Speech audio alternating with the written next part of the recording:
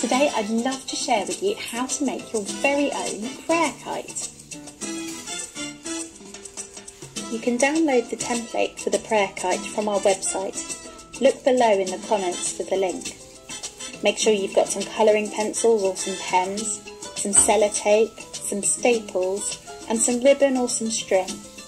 Cut the template out and then fill in all of the things that you would like to pray for on the tail of the kite.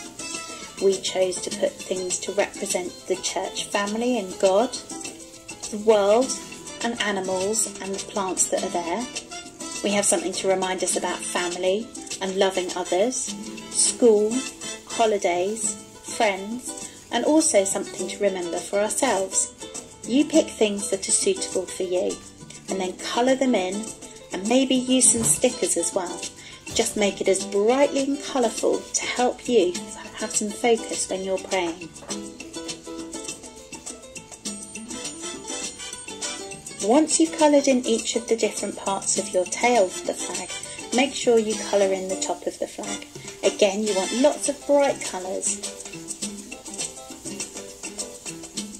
Put the different pieces of your flag into the order that you'd like to have them, and then use some string or some ribbon to attach them to the main body of the kite. We used ribbon, but anything will work, even some paper. Make sure you attach the ribbon or the paper or whichever you're using firmly to the back of the kite. We use sellotape for this. Attach each piece of your kite tail now in order. We used a stapler just to make sure that everything stayed attached. Make sure you space them out as you attach them. You might need to ask for some adult help at this point.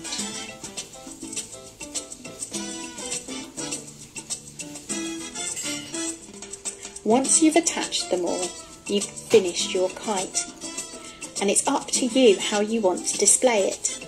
You could take a piece of ribbon and add a loop to the top so you could hang it up.